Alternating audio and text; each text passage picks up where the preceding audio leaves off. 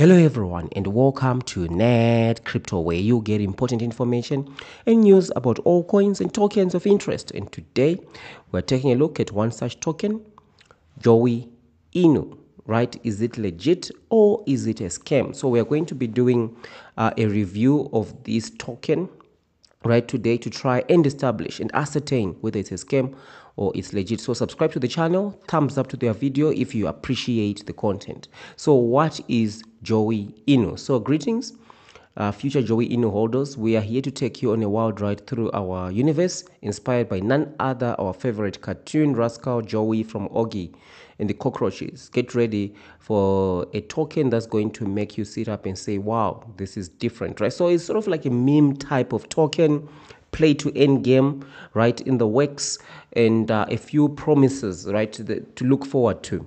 So just answering the question, legit or scam, right off the bat, I encourage you to watch this video all the way to the end, right? Before you make any decisions, all the way to the end. And by the way, not financial advice. I'm just letting you know what I would personally do. So one of the things that I do like about this is they've got a vision, right? They've got their own meme that is not anything Pepe-like or anything that has been around. They are still even using the INU, right? We do know a lot of projects are dropping the INU, but they are using the INU, right? Which means they're determined and they're trying to build something, right? So me personally, I do not think at this stage that this is a scam, but there are some concerns in this project, and I'm going to be sharing with you those concerns, and that's why I say you need to watch all the way to the end. Right. So first thing first, let's just jump and take a look at the contract. So there are 5 attention items, right, in terms of the contract. Of course, ownership is not renounced. That's not really a major issue whether ownership is renounced or not, since this is like there's a play to end game that is coming. Probably a lot more development that is going to be required. So it needs the contract to be open so that they can have ability to add functions and all of that to work with whatever they are going to be building. It's not really a huge issue if the contract is not renounced, right? So let's jump into the 5 attention items that we see right here. So the first one is functions that can suspend trading. This is obviously worrying. If a suspendable code is included, the token may be neither be bought nor sold, right? So this function can be activated at any time, right? And also trading cooldown function. So the contract has the trading cooldown function. Within a certain time or block after buying, the user will not be able to sell the token. It's not a huge concern because it can be a huge concern, but sometimes this feature is added for those people who were part of the founding members or people who bought at the pre-sale, right? So there might be agreements as to how many you can sell. So the contract owner might want to limit the number of people that are going to sell to try and help the price to be stable and not have the price to be just drop in value, token dump, so to speak. So also anti-well, limited number of transactions. The number of token transactions is limited. The number of tokens transactions may be limited, right? Anti-well modifiable text can be modified.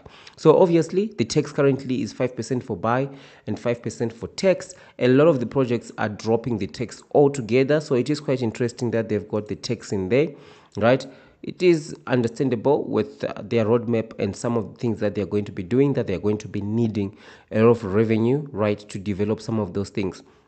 So these are the concerns for me for this project. The attention items are all mainly linked to limiting trading, right, which can be a honeypot risk that we can see. But I can say at the same time that these type of functions that we see can assist in terms of the token controlling a token dump from those people who have bought at the pre-sale or some of the founders. We've got a large number of tokens from just dropping the tokens all at once, right? So about 40% of the tokens are held with the top 10, right, users. Currently, about 700, close to 700 users, holders of the token right now. So let's jump into their roadmap. Right, so okay, of course, this is their white paper, Tegonomics. We do see here 5% is earned for staking rewards. Keep your JOEY INUs, earn more JOEY INUs. It's as simple as that. 5 million% is set aside for game rewards because what's life without a little play, right? So whenever you see staking, right, you always need to ask yourself where the money is coming from. But since there is a game, hopefully there are ads, there's certain things that are going to help in generating revenue for the staking. Who doesn't like it? Just end back and relax and all that. The staking feature will be live this month. So that's what they're saying. So I'm always worried about projects that launch staking. How do you make it sustainable? JOEY INU has got a supply of about 100 million tokens. Where is the money coming from? Because for you to be offering rewards for staking, then the money has to be coming from Norway, which is a huge risk of just receiving the native token as a reward for staking, right? That's a major red flag, but it is like that in many other projects as well, right? And then roadmap, right? Stage one, idea, oriented development, website building, community building, pre-sale, listing on PancakeSwap, listing on CMC, CoinGecko, 1000 holders.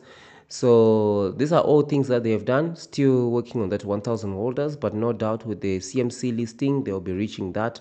Stage two, 3000 holders listing on centralized exchanges. This is one thing that I also did see on their Twitter, right? They did say here that KYC plus audit plus listed on exchanges, right? Of course, they're not saying centralized exchanges.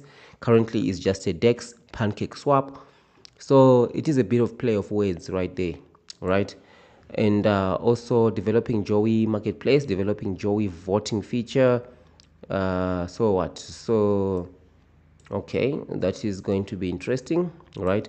Launch the ambassadors campaign, cooperate and promote with partners. Stage 3, 5,000 holders, launch JOEY marketplace, launch JOEY voting, launch, so this launch JOEY voting, did they not launch this in stage 2 already? Right, developing JOEY voting feature. So here they're developing it and then they're going to launch it in stage 3, right? And then more coming soon. Okay, so this is a meme-like token, an understandable roadmap that they've got. I'm not labeling this one as scam as yet, but I'll say if you want to enter into this one, right, just give it some time. Give it between 4 to 8 weeks. See what is occurring on there, and see how the team treats investors in the Telegram group and all of that, and then you make a decision. I would say at least around 4 on the 4-week mark. I'll be coming back. Let me just add this to my watch list to just check how JOEY INU does, right? But at the moment, I'm not getting any scamming vibes from this one. I've also checked them out here. And the other thing is, I did check on Token Sniffer 15 days ago. The contract was developed. So these are guys with an original idea. It's not one of the things that I actually need to raise here is the fact that they use this JOEY character. This character seems to be trademarked, right? If you just go onto Google and then check out, you can see that this is a trademark character. This is a little bit of a worry because we've seen some projects that have basically had huge support and all that, but then down the line when they get really popular, because they used a trademark persona or whatever, they run into issues, right? Because the person now starts calling out the trademark, and they would either have to pay large sums of money, right, to purchase the trademark, or they have to change the project naming and everything altogether, right, which can be a huge major issue. So that's one other risky aspect towards this JOEY INU token. So this is my review for this one. Let me know down in the comment section what you think, right? Thumbs up to the video, subscribe to the channel if you appreciate the content. So thank you, and I'll see you in the next one.